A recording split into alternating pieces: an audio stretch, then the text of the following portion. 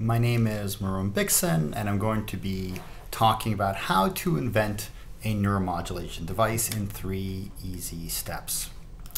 So when we're talking about neuromodulation devices, we're talking about medical devices that apply energy into the body. It's usually or often electrical stimulation, but it could be other forms of energy with the goal of improving health and extending life. So one example of a neuromodulation device that you could get in your local pharmacy would be a TENS device. TENS device is indicated for the treatment of pain, and the instructions to use the device indicate that the device should be placed over the part of the body that is experiencing discomfort, and the intensity is turned on until you hear tingling, and then through a gate control mechanism, the pain is reduced. So this is an example of electricity being used to treat chronic pain. Now, that's an example of a non-invasive wearable device. There's many other kind of technologies out there. Some of them would fall into the implant technology, things that you would need to have inserted inside your body, like deep brain stimulation, spinal cord stimulation, vagus nerve stimulation. There are other treatments that are not implanted but are still considered substantial enough that they're only available in the hospital, at the medical center. So that would be things like transcranial magnetic stimulation, or certainly something like ECT. And finally, you have this sort of wearable category that TENS falls into, but also things like transcranial direct current stimulation. So when I'm talking about how to invent neuromodulation devices, what I'm going to say is actually universal for all of them. And it gets very much to this notion of dose and how dose drives the outcomes of neuromodulation. Okay, so what is neuromodulation dose? So let me frame that in the context of first, what is drug dose? So we know that when we get a drug to use, it is a prescribed dose. It could be something like 1 gram of this molecule, and we would take it 1 time per day for 4 days. And so right away we see that the prescription, the dose, has a lot to do with what we intake. It is something that can be prescribed in the sense that it could be written down on a piece of paper and you could follow those instructions.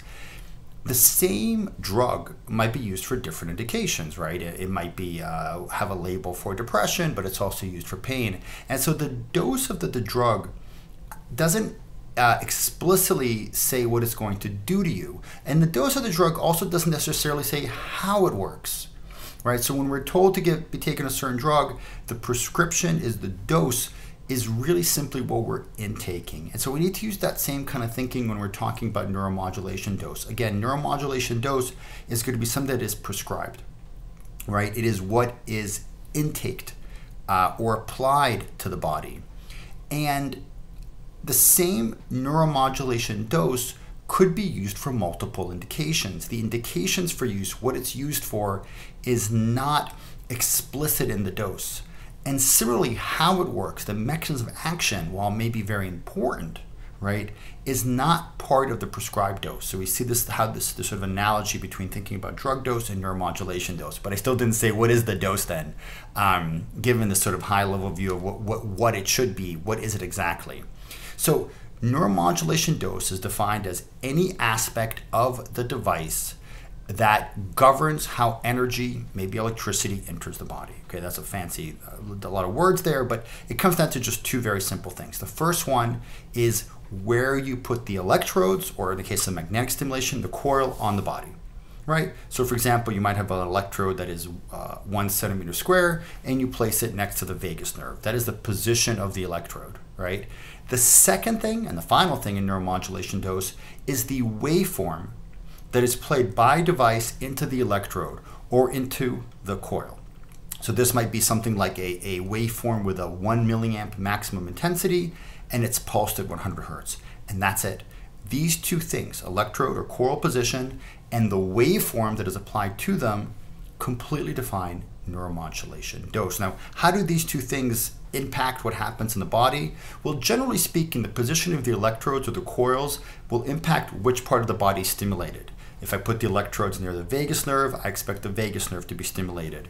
If I put the transcranial device over a particular part of the head, I expect that the region under that device will be the most likely to be stimulated, right? So the areas nearer the electrode or the coil get the most energy. The waveform that you play into it governs how those brain regions respond, right? So the position will determine where the energy goes, and the waveform will determine how that energy then changes neuronal function. For example, on a very basic level, we might imagine that if we apply 100 hertz pulses, we may produce firing of those neurons at 100 hertz, though it can certainly be more complicated than that. So these are the two aspects of dose that govern how the body responds. Now I'm going to suggest that the entirety of neuromodulation dose innovation comes down to these two parameters, and that neuromodulation dose the design of dose is the innovation. Why do I say that? Two devices that apply the same dose to the body are identical, right? So if I have a green device and a yellow device and I'm applying them both to my body and they provide the same dose, the response of the body will be exactly the same. So that means that dose is innovation. Dose is what distinguishes one device from another. And so if I wanted to create a new device, right, the purple device, the only way that purple device could be new is by somehow changing dose, either position or waveform. So I think dose is really central in the design process. Now, it doesn't mean that other things don't matter. Things like battery life, whether something is MRI conditional, how usable something is. I don't want to underplay how important these other things are, but there is this paramount role of dose, right? So that's what I'm saying, that neuromodulation dose is at the core of design and innovation. There's another very important point, however. Each neuromodulation device can be programmed to deliver multiple doses. So I may have a device and I may put it on my vagus nerve, but it may have 3 different frequencies it can apply: 1 hertz, 100 hertz, or 1000 hertz. Or the same device, let's say that TENS device, can be put on the shoulder, it could be put on the back, it could be put on the knee, depending on where the pain is coming from. And so in both aspects, both in space and in waveform, every single neuromodulation device actually has a set of possible doses. How we pick the dose from the set of possible doses is something that I call dose instructions. And that is an essential part of understanding how neuromodulation devices work, and also where neuromodulation innovation and invention comes from. Again, TENS is a perfect example. What do? As far as position, you put it over the part of the body that it hurts. What do you do as far as waveform? You increase the intensity until you feel tingling. So at a very cartoonish, but I think actually accurate level, this is how neuromodulation works. You have a device. The device applies a dose that arrives at the patient, and that is the only thing that drives the outcomes. But the neuromodulation device has knobs on it. It can be positioned in different parts of the body. So the neuromodulation device must come, it must ship with dose instructions that explain how to adjust the dose.